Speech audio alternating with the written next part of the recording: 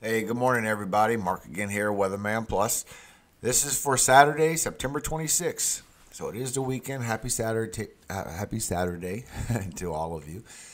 We actually have some new news and some big news.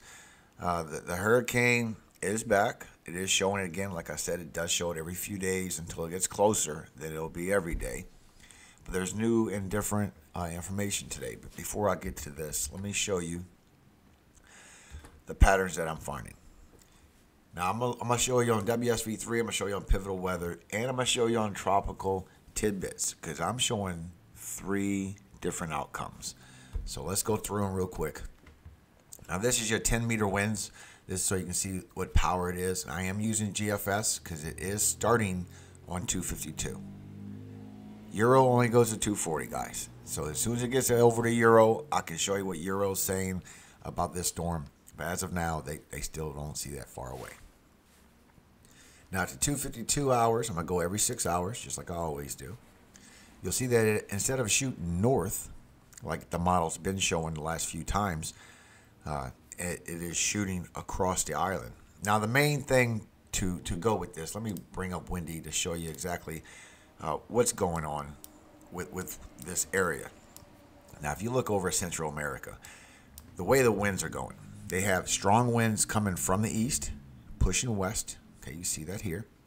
They have strong winds from the west, pushing east, and they also have north winds that's pushing south. So that puts a spin right here. It can spin up a storm if it has thunderstorms or a lot of activity. Any pressure that comes in this area will get a potential for a spin. And that's why we see the spin in our model. That's where it helped it out and got it going. But like I said, we have something new this morning. It is showing that it's go over land instead of going straight into the Gulf, and it's going to go into the western side of the Gulf. And I'm going to show you everything involved. I'm going to show you the high pressures, what's happening with the storm, what's pushing it. Also, is it going to get together with another low pressure and become a problem for the East Coast? I'm showing that as well. So we have a bunch of things to look at today, and I really would like y'all opinion on what y'all think could happen between these three factors. Now, 276, here it is moving across and getting into our western side of our Gulf. Because if it turns late, this was the only chance for it getting into the Gulf and have any effect towards Texas or any of those areas. Because this time of the year, in October, it does curve sharply east. Usually there's a western wind pushing east very strongly.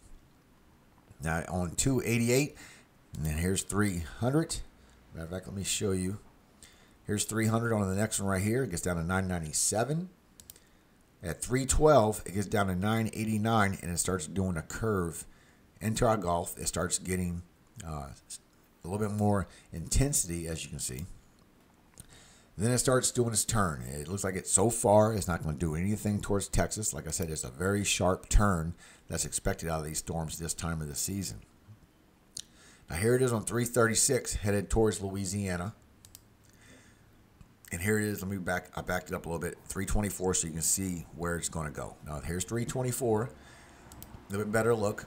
336 going towards Louisiana, and you can see how big the wind field is from this storm.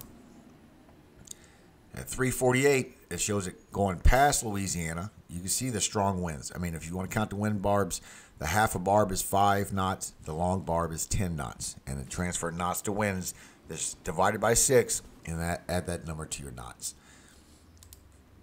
Now here it is down here on 348, so you can get a little bit better look of what's going on with the other high pressures involved. Because we do have a high pressure up here that shows that it's going to be moving across, and it actually is going to block it from leaving the East Coast.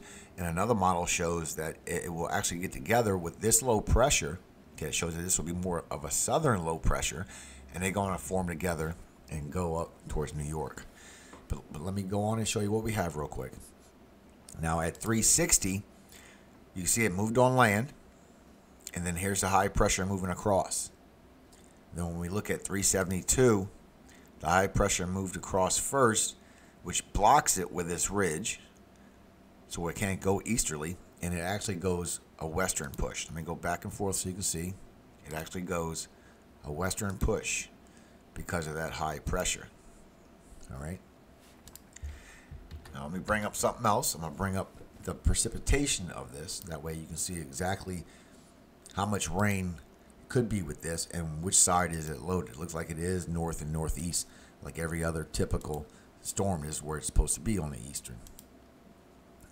Now here it is on 312, moving closer on precipitation to Texas. And then when it gets towards Texas, it gets this sharp turn. And then here's 336 when it's affecting Louisiana. And you can see it good right here on this shot. And it looks like a lot of heavy rainfall headed for eastern Louisiana as well if this model holds true. But like I said, there's a few different aspects that we need to keep in mind. Now at 348, it shows it affecting Alabama, Florida. You can get a better shot right here.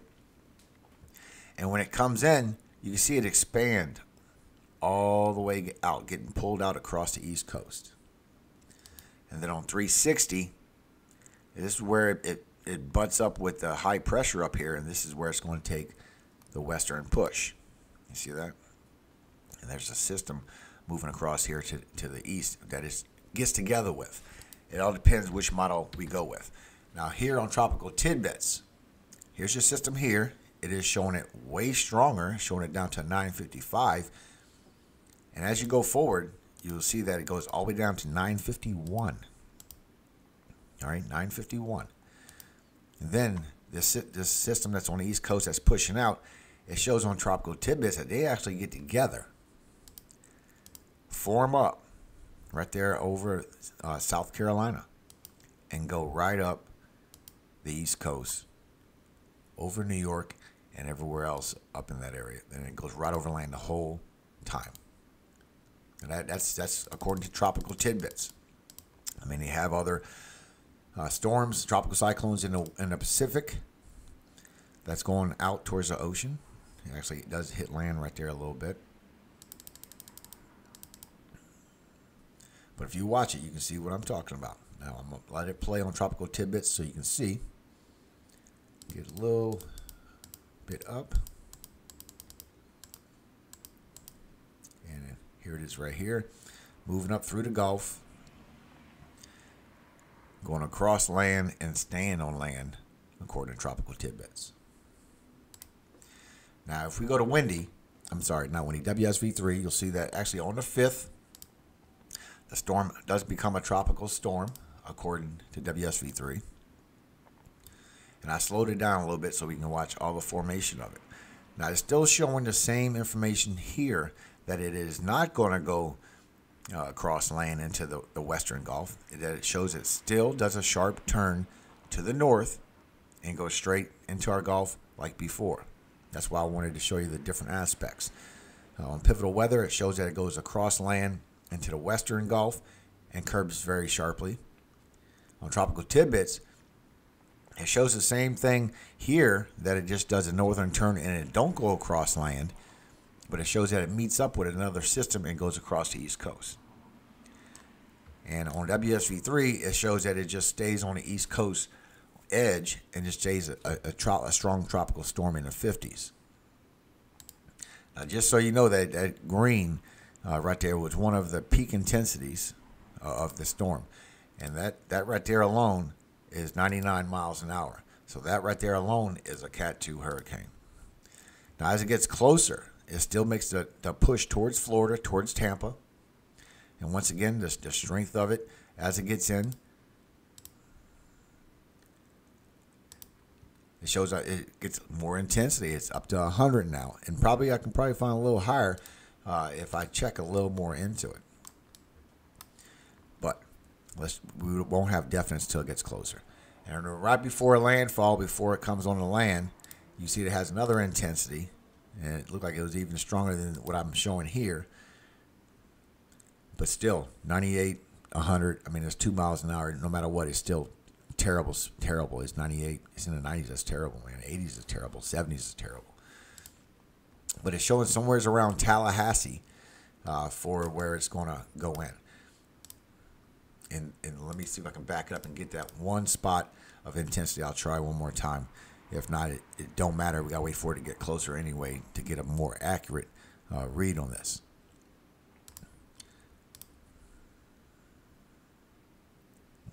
Yeah, 90, 98, 99. I'm still showing it still has great strength with this storm. It is looks like it's east side, east to southeast loaded instead of north. Now the precipitation is going to be on the north, but the wind field is what this is. This is looking at the wind field. Then on here it shows that it goes through Florida, it goes through Georgia, and then it goes towards the east coast out here and becomes a tropical storm. That's what this is, 39. And as you watch it, you'll see that it actually gets some red into it, which is the 50s. Now, we won't see exactly every little impact right here because it's so far away. But you see right there in the red, that's 50s right there. All right? That's on the east coast so far. Now, that's just what WSV3 is showing. Now, the other models are showing that it stays on land and moves on up. And here it is again on the 10th, showing peak intensity of the 50s again in the northeast. So as far as which model would be correct, you know how this goes. Your guess is as good as everybody else's because it's so far away. We actually have to wait for it to get closer. You know, bad to say, but we have to wait for it to get closer before we can get the peak intensity out of it and we can see exactly what's going on. I'm going to put this on fast so you can watch the track and what's going on with the track from the get-go. Back up a little more. There you go. But once again, we don't know. I want to make this very clear that we don't know exactly the track of this storm yet. We don't know if it's going to go in the Gulf. We don't know if it's going to go in the western Gulf towards Texas. We don't know if it's going to be like tropical tidbits and stay on land and affect the inland states and go towards the northeast. So we still have to wait for that to see. Now, yesterday we did Genesis 15. Today is Genesis 16. I also like to mention the Old Testament, the book of Moses. What I want to do is I want to read everything as it was intended by our Lord God for everybody to know what's going on. So before the New Testament and after I read the Old Testament of the book of Moses and all his chapters, I'm going to go ahead and order, I believe it was Ezra, the second book of Moses.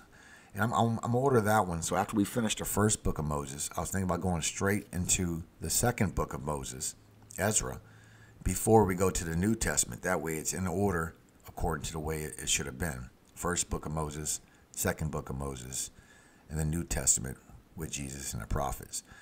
So tell me what you think in the comments. I think that would be a good idea to hear what's going on with that. It would definitely be a first-time read for me. I was Catholic when I was younger, so I was raised Catholic, so I'd never even read Ezra. It wasn't available. Okay, Genesis 16. Now Sarai, Abram's wife, bare him no children, and she had an handmaid, an Egyptian, whose name was Hagar.